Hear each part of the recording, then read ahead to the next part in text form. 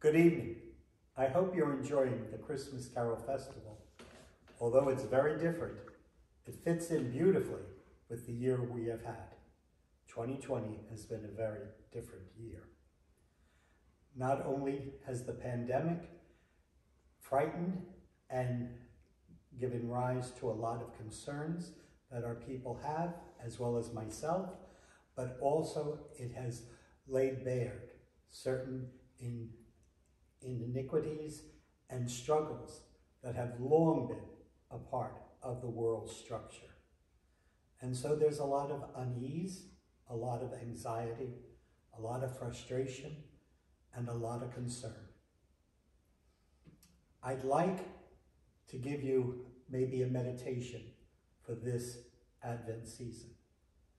It's a meditation I've been using a great deal over the last 9 months. It's a meditation rooted in the scriptures of Jesus walking on the water. Not Jesus in the boat calming the storm, but Jesus walking on the water. It's found in Matthew's Gospel, in John's Gospel, and in Mark's Gospel. But for my own reflection, I focused on Matthew's.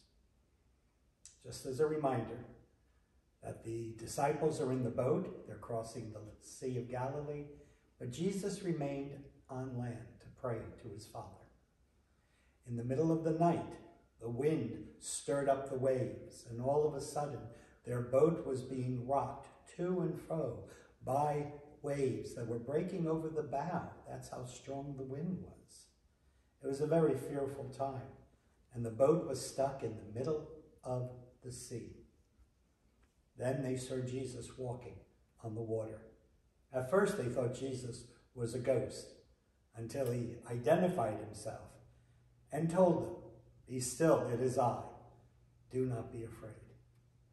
My sisters and my brothers, at this time, the waves and the wind of the pandemic, of our political situation, not only in this country, but around the world, the issues of justice, of equality, of peace, of health care, and of hope and religious liberties. All these are moments of concern for so many people. And yet in the midst of these waves and these winds stands our Lord Jesus Christ saying, "Be still. It is I. Do not be afraid." Sometime during this Advent season, I would invite you to spend time in prayer and identify each of the waves that are rocking your boat at this moment. It could be concern for loved ones who are sick with the virus, or concern for sons and daughters who are working as essential workers or away at school and fearful that they might come in contact with the virus. It could be concern about your job or the fact you've been laid off or furloughed. It could be concern about whether you will have food to put on your table. All these can cause our boats, the bark of Peter, to rock back and forth and scare us.